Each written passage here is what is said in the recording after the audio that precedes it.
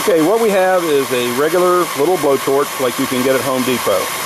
They cost, you could buy one of these blowtorches for somewhere around $35 to $40 with the tip and a tank. What we like about it is it has a trigger that'll stay on without you having to hold it. And what we're going to do is we're going to show you how to test a metal powder to see what it's going to look like without ever having to mix it in the StarComp. So what we'll do is we'll drop a little bit of the powder into this flame. In this case, we're testing the new titanium dihydride that we got in, and we want to see how it looks in the flame. And this will give you an idea of what the sparks will look like, or what the effect will look like if you're making stars or comets. So we're going to drop some in the flame now and watch what you see. See that spray of spark? And you see that's pretty energetic stuff. And you can also see that you got a pretty good flare up when you do that. Now, I advise you to always use a spoon or some sort of thing other than your hands. And also, do not pour it out from the container.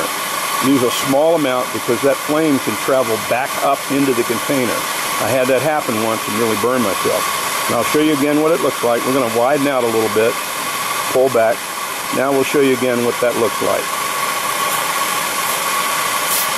So again, if you have some metal powder, you're wondering how it's going to perform, just perform this test, and you'll get a really good idea how it's going to work in your fireworks. Quick and dirty, nothing fancy, but this is a basic fireworking tool that everybody ought to use.